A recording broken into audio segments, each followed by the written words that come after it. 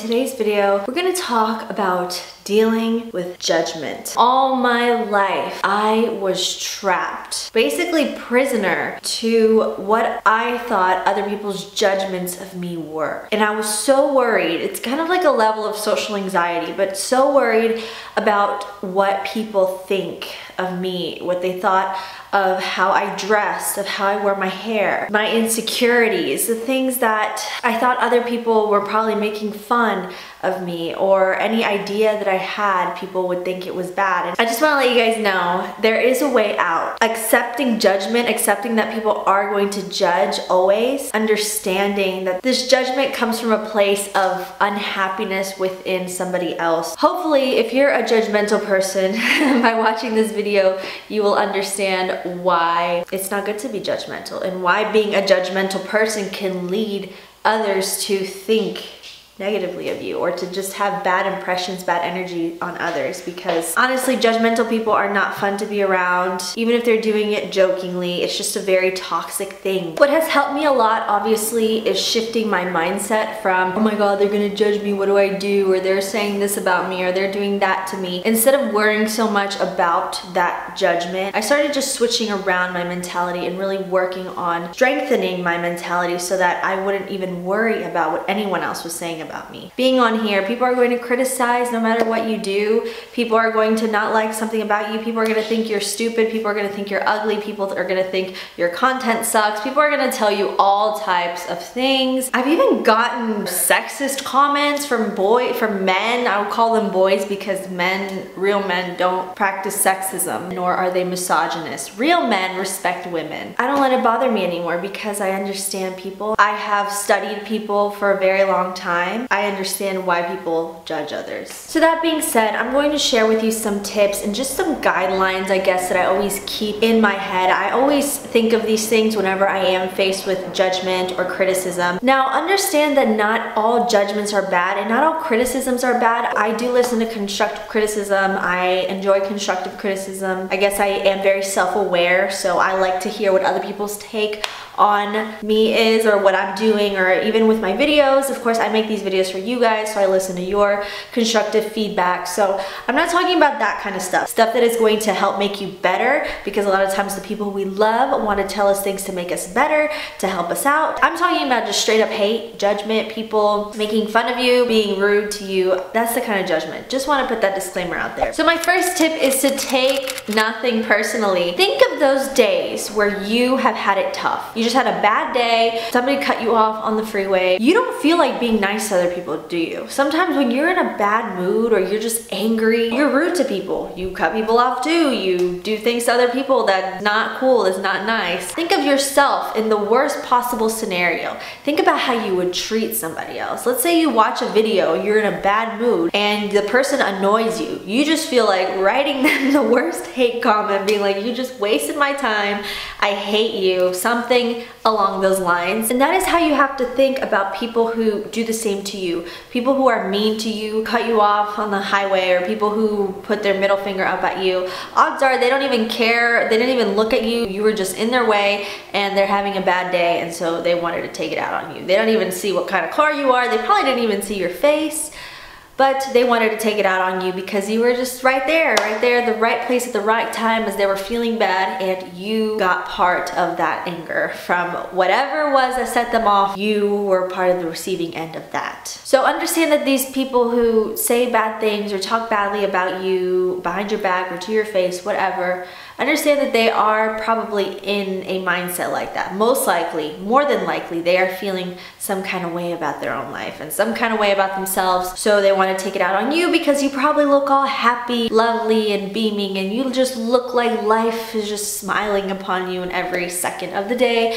So they are resentful, and that's why they have to bring you down somehow, bring you down to their level. We all know misery loves company. So that's why people feel the need to be mean to others because they're not feeling so hot themselves. And think about it when you're feeling great. Think about when you're just having the best day of your life. You want everyone else to be having a great day. And people who criticize and are negative and are mean, they don't want to spread joy because they don't feel joy. They don't have joy. So they just want other people to join them in their sadness, other people to join them in their anger. They want to feel better about themselves. They want to feel like they have some kind of influence on others. What's the easiest way to influence others? Negative energy. You give them negative energy. That's so easy. People will absorb it like a sponge. They're gonna get somebody upset, make them cry, make them mad, and they're gonna be like, hey, I'm not the only one feeling bad today. They're feeling bad too. And then they keep going around. That person goes around and starts spreading judgment and criticism to everyone else. And that's how we get into this huge cycle of judgment and criticism and anger. And that's why people are majority not that happy on this earth at the moment. But of course you can change that. So just understand with all of this, what people say and do, how people act, how people treat you is not necessarily a reflection of you as much as it is of them. If you're in a great mood, doesn't matter what that person looks like, who they are, maybe they're your worst enemy, you're gonna feel great. You know, you're gonna be nice to them because you're not really getting anything out of being mean to them. What people say and do to you is a reflection of them as a person, what they're feeling, who they are inside. It's nothing to do with you. Hurt people hurt people. Happy people want to see other people happy. That's just the bottom line. Tip number 2 is to stay calm. This is one of my intentions for the month of October, is to stay calm, make calm my superpower. Think of all those times people have judged you or criticized you or said something mean and you just blew up, and then I just escalated the issue, made you look super, super weak. If you learn to stay calm in these situations, you beat the other people, you beat the antagonizer. You're going to rise above the hate and the negativity and the pettiness that people often have within them. Understand that many times people will criticize or judge or say mean stuff to you to elicit a response from you. Because let's say you're a happy, really chill person and people don't like that. They want to break you somehow. They want to test the waters. So what do? They're like, they are scared of the potential within you. They see your potential even if you don't see it. That's why being calm from the get-go, even if you feel all this frustration has to be let out, you have to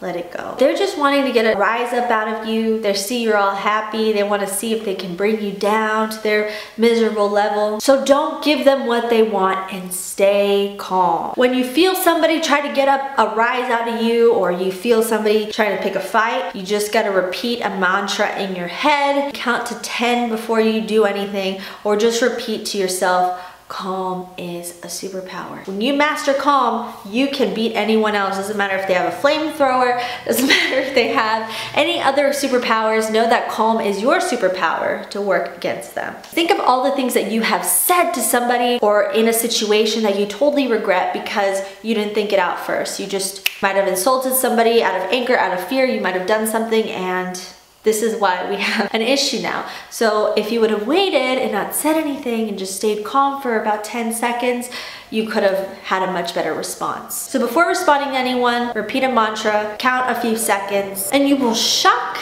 everyone by remaining calm, because it is very, very, very human to react to something right off the bat as a defense mechanism. But to remain calm is superhuman. People will be shocked, people will be surprised, people will respect you more. The person agitating you will probably not know what to do because they weren't expecting that from you, and then they're just kind of wither away and be like, oh, never mind, I'm not gonna mess with them, and leave you alone, and then you'll be the cool person. And staying calm shows a lot of mental strength, a lot of resolve. Very intelligent people will tend to analyze the situation before jumping the gun. I don't mean like book smart people, I mean intuitive people. Intuition is the highest form of intelligence, and I don't mean like intuition such as clairvoyance. Intuition in a sense that you analyze a situation because you've been through it before, and you apply your previous experience in that situation to a future experience. That is intuition. So yes, you need to be more intuitive. Pick your battles. If it's not your battle, don't fight it, and just stay calm. Tip number 3 is something that I really, really live by.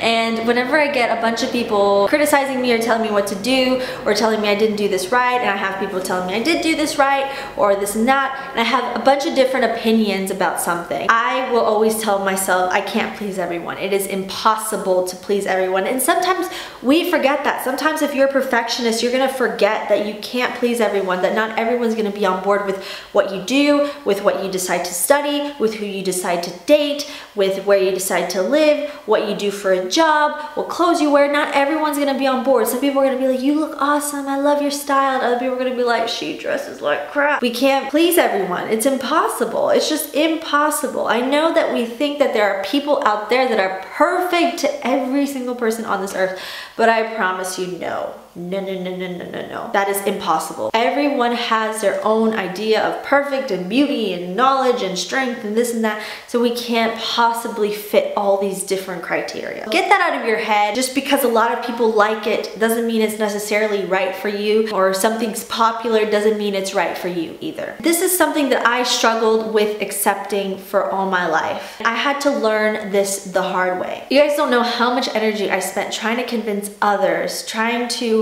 impress others, and trying to prove to others that my goals and dreams and my vision was good. I spent so much time trying to tell people, yeah, I want to be an entrepreneur. Yeah, I want to work for myself. Yeah, I want to start a YouTube channel. Yeah, I want to do this. I wanted people's approval so much. And when they gave me negative feedback, or where they told me, oh, don't do this, or oh, you should, go work here, or do this instead, it affected me so much. And I used to cry. I used to be like, why don't my friends and my family, why don't they support me? And it used to just destroy me. And for a long time, it was like my limiting belief. These people were reinforcing my limiting beliefs. I was trying to push through, but I was putting so much weight and so much energy into what people were telling me about my own life that it was discouraging. It brought me down. It gave me anxiety. It was really tough on me, just emotionally and mentally and spiritually. But as soon as I let go of the fact that I can please everyone, and I let go of trying to convince everyone that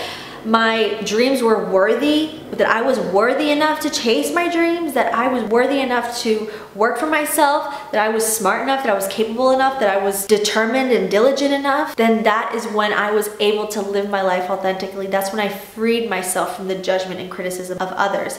I understood that everyone has their opinion. I learned to trust my own intuition more so than the words of other people. I decided to listen to me and to what my gut was telling me, to what my heart was telling me, instead of relying so much on what other people thought and other people's experience and expertise was. And trying to convince others of our worthiness is such a waste of time. So instead, focus all that energy that you would use to try to convince others and get people's approval and get people's positive vibes. Use that energy instead to making your dreams and goals a reality, to doing what you love, to working on those projects that people told you you couldn't do. Use that energy to build your goals, build your dreams, build your dream life. Do your thing, focus on what gives you joy and fulfillment, and understand that we don't have to explain ourselves to anyone. We don't have to explain our goals, our dreams. If they're not funding them, if they're not paying your bills, you don't have to explain anything to anyone. You don't have to explain why you did this with your hair. You don't have to explain why you're wearing this. You don't have to explain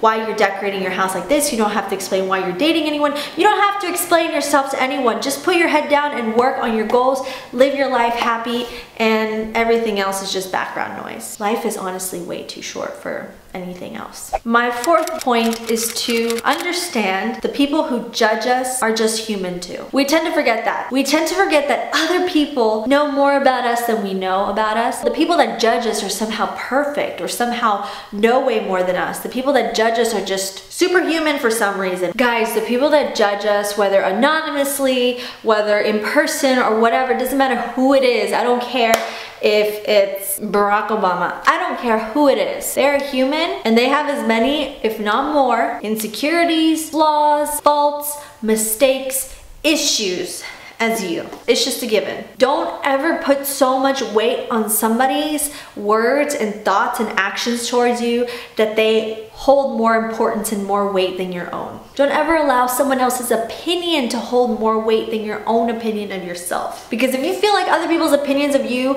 are weighing down on you and are making you change the way you see yourself and view yourself, and I'm talking about negative opinions because always listen to positive judgments as well. Like the saying goes, don't let praise get to your head and don't let criticism get to your heart. And if your view of yourself is not that great, focus on that. Focus on changing your own perception of yourself to a positive perception. The truth is, with these people, these perfect people who judge you and act like they have never committed a sin or a fault or done anything bad, these people, you probably only see their highlights. And we assume their life is perfect because they're only posting their highlights. They're not opening up about their struggles. They're not showing when they're crying or when they get in a fight with their significant other. They're not showing the negative stuff, obviously. So we automatically assume other people's lives are perfect because we don't see their problems. And there's another saying that goes, if everyone threw all their problems into one pile, we'd grab our own again. We don't want other people's problems. You don't want my problems. I don't want your problems.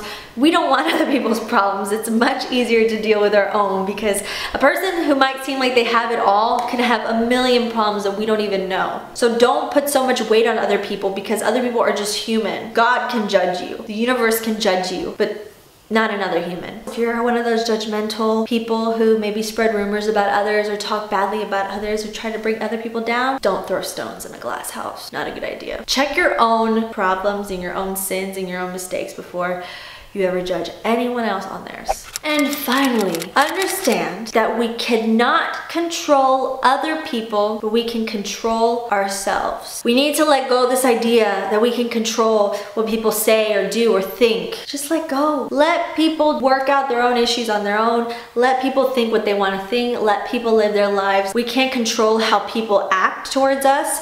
We can't control what people say about us. We can't control how people see us, but we can control our reaction to those things. You can fix your life up, you can fix yourself up to look a certain way and portray a certain image, but in the end, people are only going to see you through their own eyes, through their own perception. There's no point in trying to change that or alter that or be hung up on how people are going to see us. We can't control them. It's not our business, it's not our deal. What you need to focus on more is your reaction to people, is how you treat people, what energy you give to people. They might love it, they might hate it.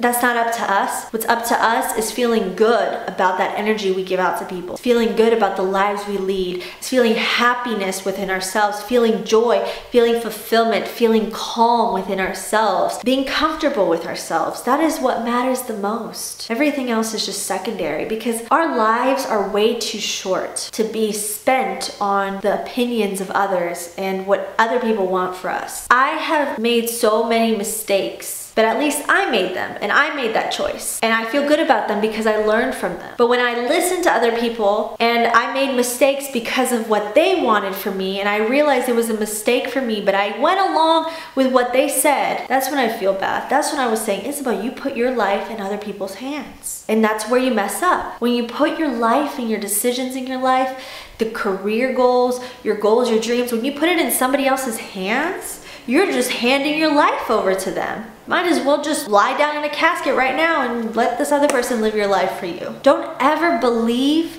that anyone else's ideas, or don't think other people's opinions are going to help you in your life. Your intuition. Focus on building up your intuition so you don't have to listen to what other people say. You know what's right for you. Nobody knows you better than you know yourself. And I know there's judgments that they're true. A lot of times people make judgments about us that are true, and it makes you think, oh, maybe they are right. If you don't know how to tell what's true judgment versus an opinion, start working on your intuition. Maybe you need to start paying attention more, meditating, being more open to receiving positive judgments. Hopefully that will inspire you to become self-aware and understand that you hold the power, and all your worth, you decide your true worth. You decide your power. Everything is within, in here and up here. And once you stop externalizing your power, giving it to other people, you're gonna grow a beautiful thick skin. You're going to just be so comfortable with yourself. You'll wear what you wanna wear, you'll express yourself however you wanna express yourself, and you'll learn to trust yourself. Trust in who you are.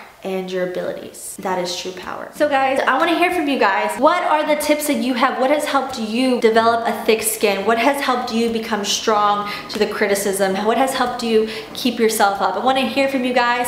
Also, please be sure to follow the Instagram for Taking Back Your Power. That is where we are connecting as a community, and I am so excited for what's to come. There's lots of great things to come, so please go follow Taking Back Your Power on Instagram so you will be updated on the course that is coming out, the Confidence Charge Up. Don't forget to subscribe to see more videos from me, and also follow me on social media. My personal Instagram, Snapchat, Twitter, all is down below as well. And I will see you guys in my next video. Always remember, no matter who you are in this life, no matter what you may look like, no matter what you've been through, your true beauty, your true worth, and your true power always come from within. I love you guys, and I will see you in my next video. Bye-bye.